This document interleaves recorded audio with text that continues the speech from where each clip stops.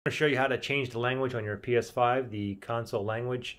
I'm also going to show you how to change it back to English if you're stuck in a different language. So very simple. So first thing is, let me just go to my home page here. Let me press the PS button on my controller here.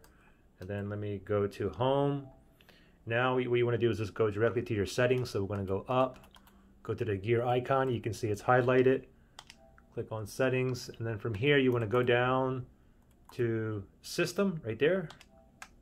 And now we want to go down to language, okay? Now move over to the right.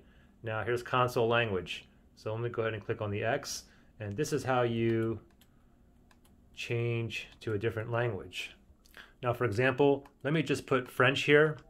I'm going to go ahead and change it to French, and then I'm going to show you how to change it back to English. Okay, so you can see right now, everything here is in French. You can see. You can see it's in French. Okay, so let's go ahead and change this back to English. Okay, so if you're stuck, same thing. You want to go back to this settings icon. Click on that.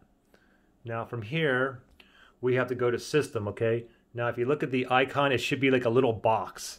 So if I go right here, that little box, that's system. So click on the X on the remote, and then from here, the third one down is language. So 1, 2, 3. That's language. Move over to the right once, and this is the language console. Click on the X, and then we're going to go ahead and turn this one back to English in the US. Right there. Click on OK. Give it 1 second, and voila, we're back in English.